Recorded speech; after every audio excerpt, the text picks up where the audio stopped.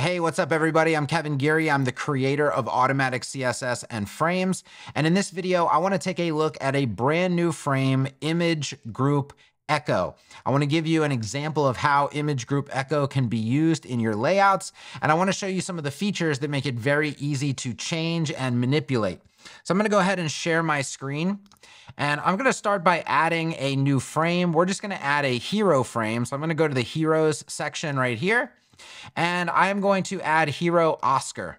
And one thing you're going to notice is that Hero Oscar already has an image group inside of it. It is not Image Group Echo. It is another image group called Image Group Delta. And this is what's really good about frames. It is modular in nature. So if you like this general layout of this hero, but you just want a different image group, then all you have to do is remove Image Group Delta, and we can go back up to our templates, and now we can select Image Group Echo, which is our new frame. So I'm gonna hit insert there, and then I'm just gonna go ahead inside of Hero Oscar. I'm gonna add another container for this frame. It doesn't come with a container itself because it's a modular frame. It can be used anywhere and in any situation. So I'm just going to add a container for it right there. And then I'm going to drag it into that container. And now you see that I have exactly what I was looking for. I have the same basic hero layout, but now I'm using Image Group Echo instead of Image Group Delta. I'm going to go ahead and save my work there. And we're just going to quickly style this up. So in this section for the background, I'm going to add a gradient. And I am going to say that this is a background gradient. I'm going to add two colors. Color one is going to be base, let's say, let me go to my base palette here. So I'm going to come down, I'm going to choose base, and I'm going to choose base ultra light. And then my second color, I'm going to again choose my base palette, and then I'm going to choose light. All right, so we're gonna get a little bit of a gradient effect, and maybe I wanna flip-flop those, I'm not sure. I think I do. I think I wanna flip-flop those. So I have my kind of my darker color up here fading into my lighter color down below. The next thing I wanna do is I want to add a shape divider. So I'm gonna go to shape dividers, and I'm going to add a wave brush. And what I want to do is I want to make this a white divider. So I'm going to go to global, and I'm going to choose white. And the reason I'm doing that is because the section below is going to be white for any content that would be below this hero. And I want it to look like they're blending into each other. The next thing I'm going to do is set the height on this divider to something like 40 rem, not 400 rem, something about 400 pixels. And then I'm going to vertically align this to the bottom. So you see it's kind of creating this overlap effect with our wave divider. Though I do want to stretch my wave divider a little bit. I want to go to 150% on the width, and then I want to align it to the center. Maybe even 200% on the width. Maybe even 250% on the, I want it to be very subtle. And then what I'm going to have to do is I'm going to have to increase the height of my divider. So this is looking pretty good here. All right, the next thing I want to do is we'll add the section below that just to give us some extra room down here where we can scroll and kind of look at what we're accomplishing. And now it's time to put in our photos. We're going to use like a surfing theme for this. So I'm going to click on this first photo right here, and I'm going to just edit the photo. So I'm going to choose this photo right here. I'm going to insert. And then I'm going to choose the right-hand side photo, which is going to be this photo right here. And then I'm going to choose the middle photo, which is going to be this photo right here. And then I'm going to change the copy just so we can give some context to this little hero section that we've got going on now. So we'll say learn how to surf from the most accomplished surfing duo in the United States. Okay, I don't know who these people actually are. I'm just making stuff up as we go.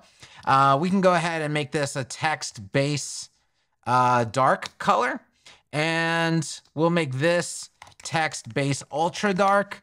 And then I will also add our lead class to that.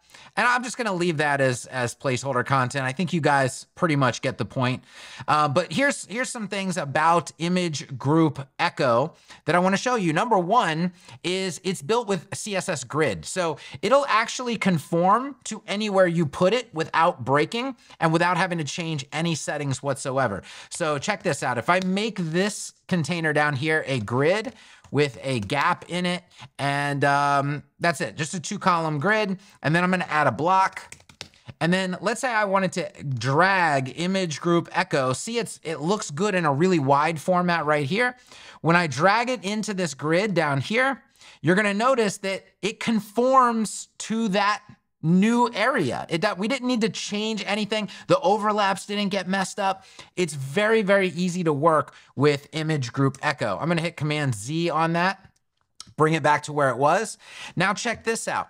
Notice that I can't see this photo back here, and I can't really see this photo back here.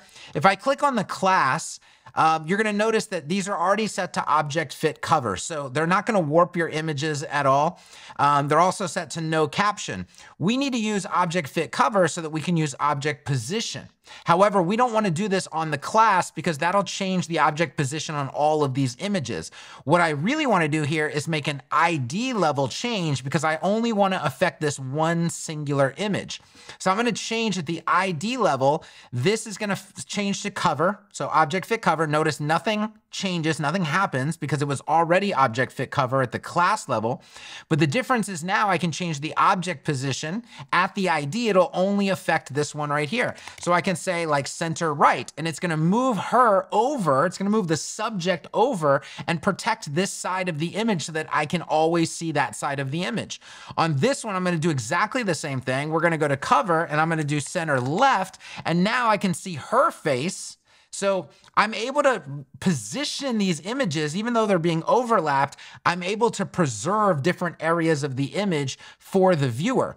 The next thing I want to do is I want to add a border radius to all of these images. So now I'm going to activate the class, and when I make this change to the border radius on the class, it's going to affect all three of these images. So I go to Style Border, Border Radius, and I'm going to say radius of L, and then I'm going to expand that to all sides, and you see we get the rounded corners on our images.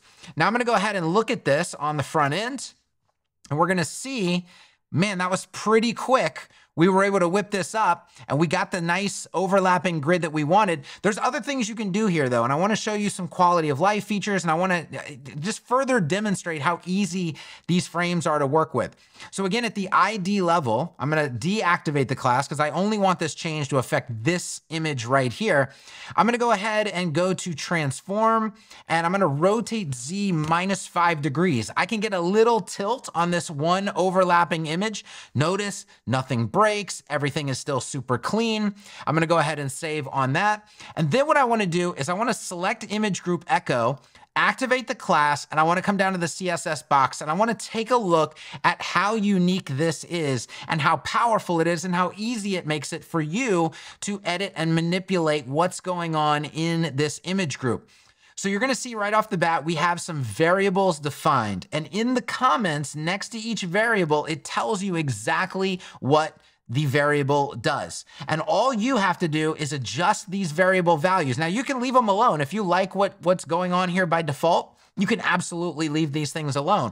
But if you want to adjust the aspect ratio, if you want to adjust the amount of overlap, okay, let me take away, just for a second, let me take away this transform, just so we can be clear on what's happening here. See this amount of overlap, how the center image is a little bit taller than the other images around it?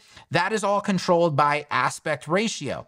So if we go down to CSS, you're going to see that there's an aspect width and an aspect height and then an overlap.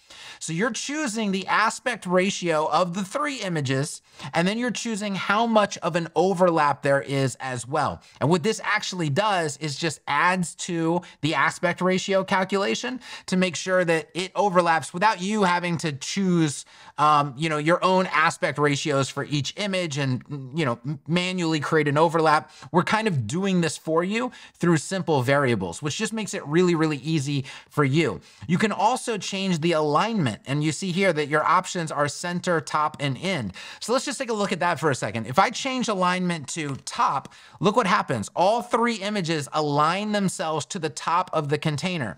What if I choose end? All three images align themselves to the bottom of the container. And what if I leave it at center, then they're centered just like they were by default. So that's an example of how easy it is to manipulate these. You can also manipulate the box shadow that we have on the center image. It's really important for the center image to have a box shadow so it looks like it's popped off of the other images and there's a little bit of separation that's created there.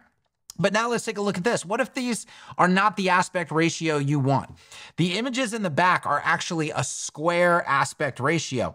But what if you wanted something like 3:5? So you wanted them to be very tall. I don't actually like that. But if I wanted it to be 3:4, for example, that's still a bit tall.